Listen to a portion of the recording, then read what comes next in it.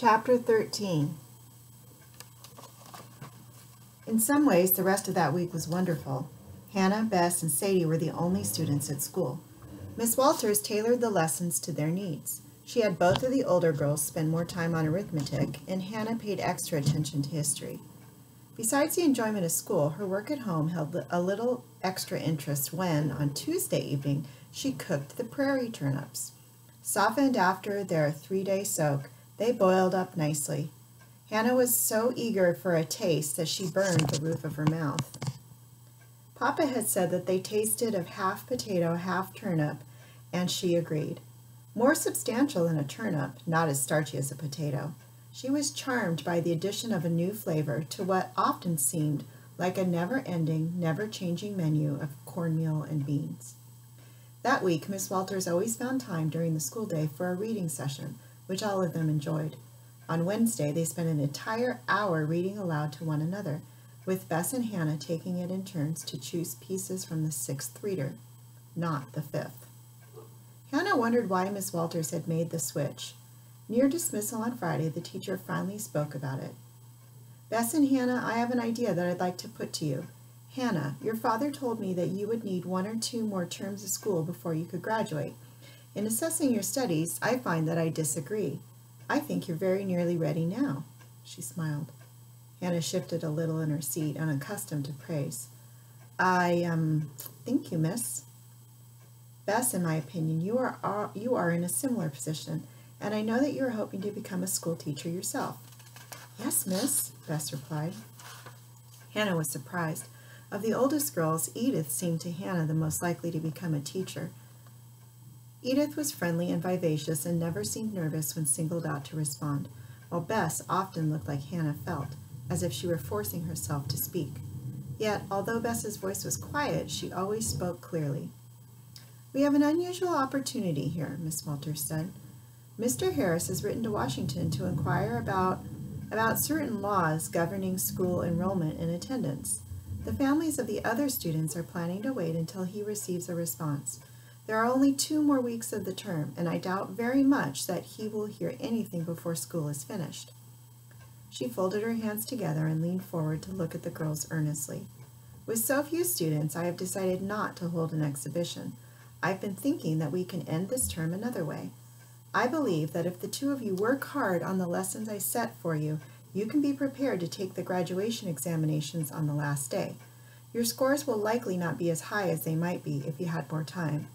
But if you perform as I expect you to, you will complete your studies and the school board will be able to grant you diplomas.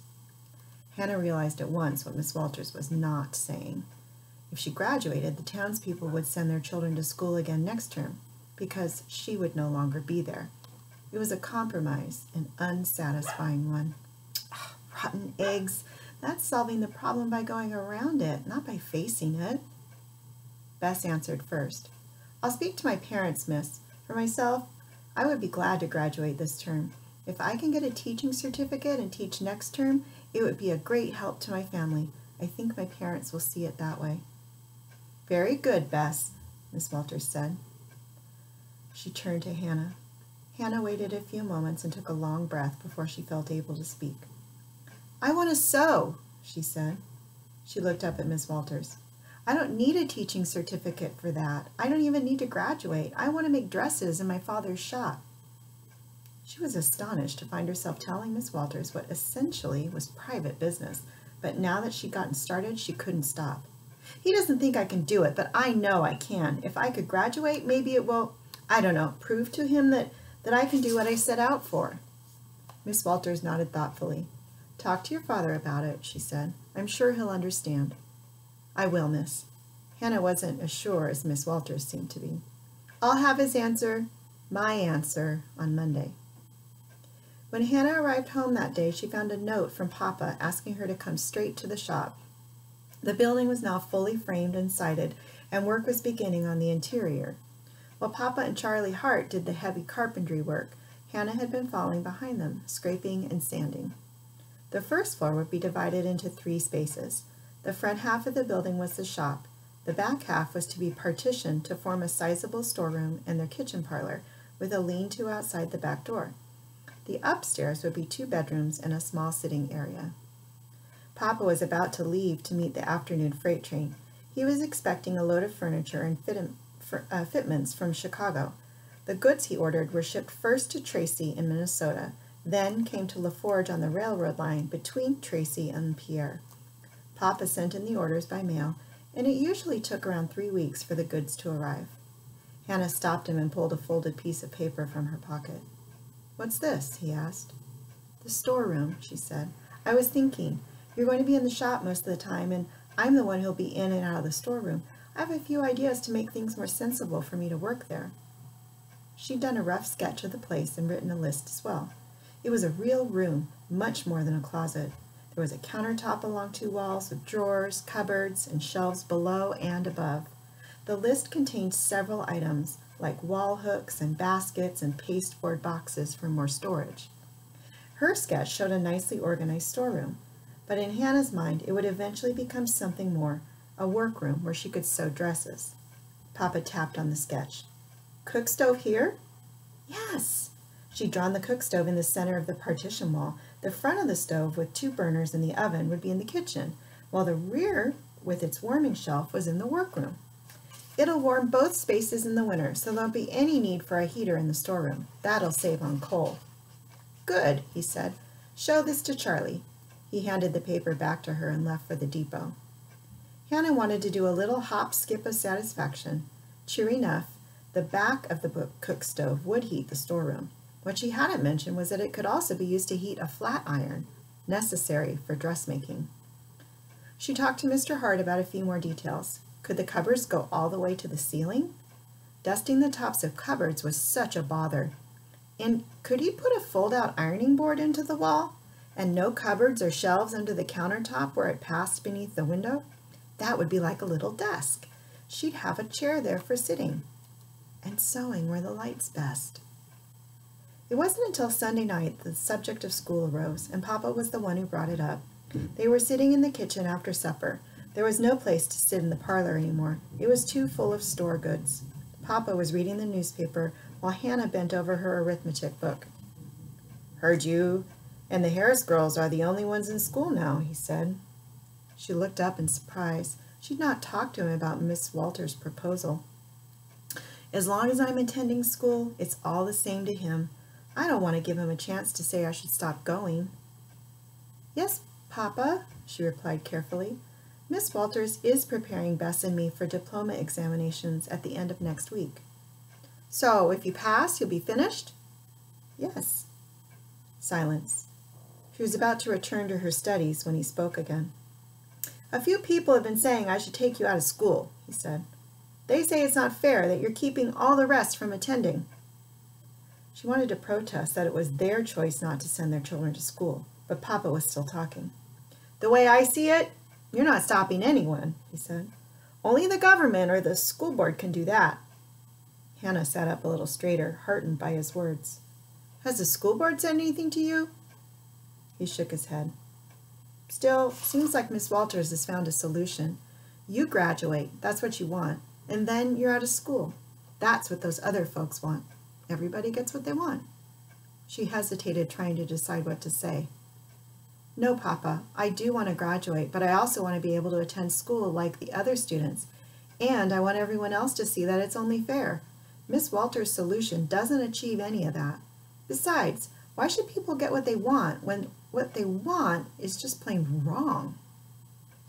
She could have spoken those thoughts out loud, but she would have felt as if she were fighting battles everywhere, in town, in school, at home. She needed at least a little rest from the fighting. "I'll do my best to pass, Papa," she said instead. And after that, she would help Papa in the shop just as Mama had done.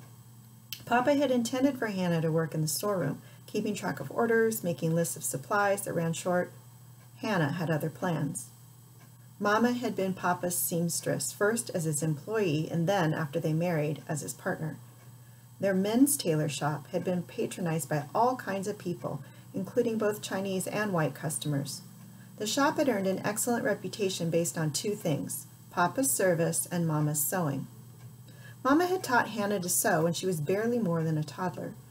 first with a big blunt tapestry needle that she pushed in and out of a piece of wire mesh, then a slimmer needle on burlap, which had a coarse weave that helped her keep her stitches in a straight line, and finally on linen. Over the years, Hannah had learned far more than the mechanics of stitching: fabric choice, color, design, and especially how to suit the garment to the customer. Spending nearly every waking moment in the shop, she had absorbed all those lessons. She aimed to honor Mama's legacy by becoming the Edmonds dress goods designer and seamstress, whose garments were so fine and well made that every woman in town would want one. She would sew her way into the hearts of the women of La Forge. Hannah spent the next 2 weeks alternating between studying feverishly and ordering dress goods for the shop. Papa brought her several wholesale catalogs for fabric. She paged through them much more eagerly than she did her history book. She discussed her choices with Papa: several types of muslin for bed sheets, undergarments, nightclothes, a wide selection of calicos for every day, poplins, chalices, and printed lawns for summertime visiting and church dresses. Only a handful of woolens. They would order more of those toward the end of the summer. A wine-colored watered silk, a black cashmere, a midnight blue velvet. Papa objected to the last 3. "Never sell them out here," he said. "Those are for city folks." "You might be right, Papa," she said. "But remember in Los Angeles how Mama always had a bolt or 2 of silk on hand in case a gentleman wanted a silk shirt? She once told me that it was important to have nice things in a shop, even if they're not going to sell, because they bring in customers just to look, and then you can end up making a sale." What Mama actually said was, "Sometimes beautiful things aren't for buying, they're for dreaming." Hannah did not repeat that to Papa. He would have dismissed it as codswallop. "Pick 2 then," he said. "I'm not buying 3 whole bolts that might not sell." She chose the silk and the cashmere, feeling victorious. But he would not yield an inch on the question of the mirror. The shop in Los Angeles had been fitted with a huge wall mirror, 3 feet wide and 6 feet tall. No other shop in Chinatown had such magnificent mirror. It might well have been one of the biggest in the city. The mirror was family legend. Hannah had heard the story many times. Mama had insisted on the mirror, and she'd had to fight Papa to get it. For one thing, it had been almost unthinkably expensive. For another, Papa was convinced that it would never arrive intact, that it was sure to break during the cross-country journey from back east. Against his expectations, the mirror arrived in one piece. As soon as it was installed, the shop seemed grander, airier, more spacious. The mirror reflected daylight from the windows and lamplight in the evenings. It immediately became the shop's centerpiece. Accustomed to peering at themselves in small, handheld looking glasses or cheap, uneven, saucer-sized mirrors, folks came to the shop just to see the big mirror and their own reflections, full length and in perfect clarity. Hannah had lived her whole childhood with that beautiful mirror. Now she knew that she'd taken it for granted. As a young girl, she'd loved blowing a puff of breath at the glass. The condensation obscured her reflection. Then she would watch as the moisture dried and giggle to see her face revealed little by little. She wanted the same kind of mirror for the new shop, but Papa barely let her finish the question. "No," he said with a glare. "We don't need any kind of mirror, let alone one like that. We're selling dress goods, not clothes." She knew from his tone of voice that it was no use arguing with him. How had Mama convinced him? Hannah would have to figure that out somehow, because she could not possibly become a dressmaker in a shop without a mirror. On the last day of the term, she and Bess took their examinations in grammar, arithmetic, history, geography, and orthography. Miss Walters allowed them to choose the order of the tests. Hannah began with arithmetic, her least favorite, to get it out of the way. Bess did the same. They were given an hour to write down their answers for each test except arithmetic. An hour and a quarter. In history, 45 minutes. The questions were difficult and seemed to get harder as the day went on. Hours later, Hannah answered the final question, which required her to diagram a complex, compound sentence. She was so tired that her pen wobbled as she circled the words and drew the lines. "You may wait if you wish, girls," Miss Walters said. "I won't be long." Miss Walters had been grading each exam as the girls took the next one. At first, Hannah had found it distracting, wondering what mistakes she'd made and how Miss Walters was marking them. But the challenges of the test had forced her to concentrate, and she'd spent most of the time alone in her head. Now she stood and walked to the door. She badly needed to stretch her legs. She stepped out into the yard. It was very warm, the sun heating the air without a breeze to freshen it, as if pressing hard toward summer. She walked toward the corner of the schoolhouse to stand in the shadow cast by the wall. Was it harder than you thought it would be? Hannah turned in surprise. Bess was in the doorway. She came outside and joined Hannah in the shade. Well, I knew the arithmetic would be hard, Hannah said. It always is for me. As for the rest, she looked at Bess and shrugged. I'll start over. All of it was hard. I thought so too. Those history questions? I didn't have enough time. I know. I could only write down 1 or 2 points when there was so much more I thought I should include. What about geography? What did you write for the principal rivers of Europe? The girls chatted for a few minutes more. Then Miss Walters came to the door and called them in. Bess smiled. Good luck to both of us, she said. Hannah smiled back. For a moment, it didn't seem to matter what she had scored on the tests, because maybe she had made a friend. That's the end of the chapter.